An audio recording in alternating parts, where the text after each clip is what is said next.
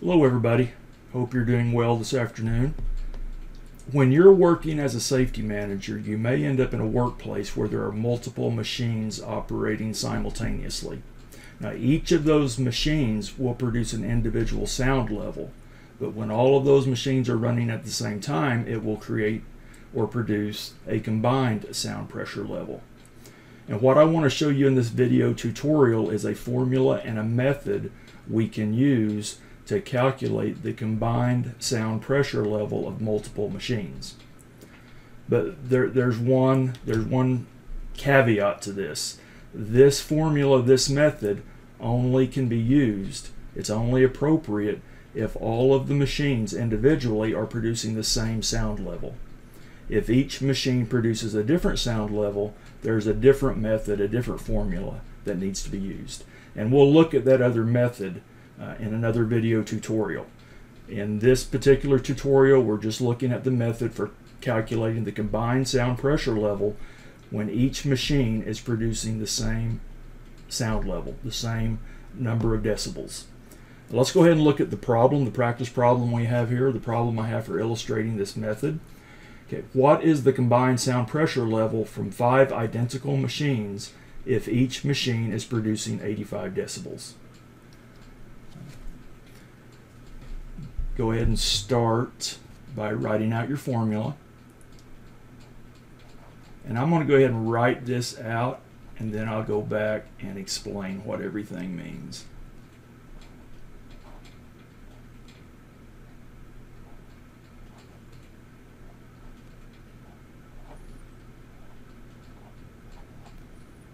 And I'm spacing everything out to distinguish the different parts of the formula here. But SPL with the subscript TOT, that's for sound pressure level total. You could use sound pressure level combined, but normally when you see this formula, it's SPL with the subscript TOT. But that's what we're calculating, the combined sound level or the total sound level produced by these 5 machines. SPL individual is the sound level produced by an individual machine. In this problem, it's 85 decibels. 10 is a constant. It will be the same number every time we use this formula. Log is a mathematical function that we'll use during the calculation. And N is the number of machines. We have 5 identical machines, so N equals 5 in this particular example. So let's go ahead and plug in our numbers and start doing some calculations.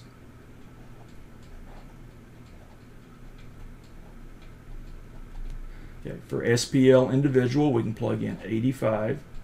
And pardon my penmanship, I don't have the nicest writing style.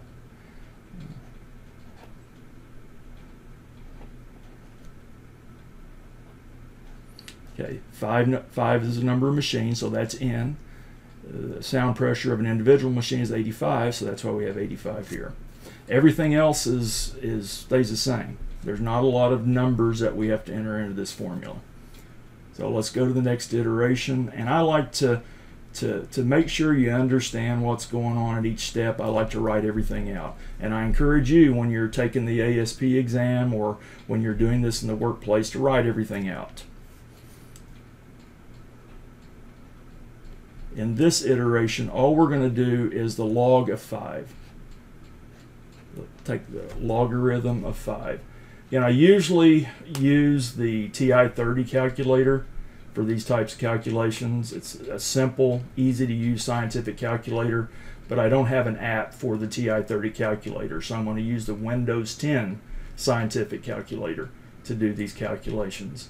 And if you find yourself in the same situation, you need to use the Windows 10 scientific calculator. Everything is kind of the reverse of using the TI-30. But to find the logarithm of 5, we enter 5 and then the logarithm key, and it gives us our logarithm.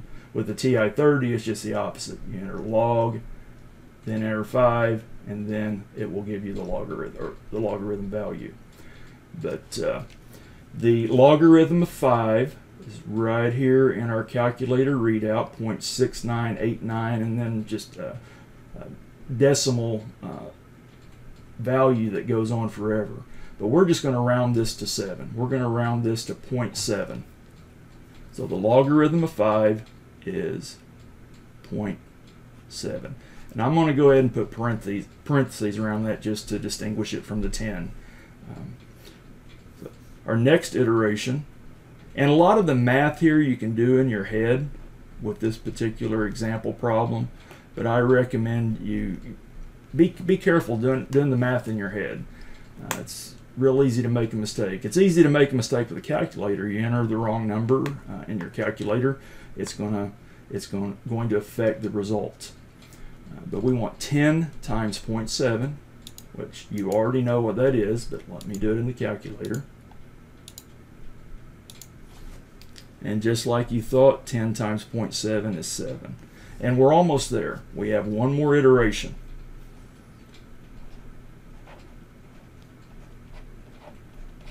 In that iteration, all we're doing is adding 85 and 7. Which again, I almost wrote it in because it's an easy calculation, but I want you to get into the habit of using the tool, the calculator that you have available to you. 85 plus 7 equals 92.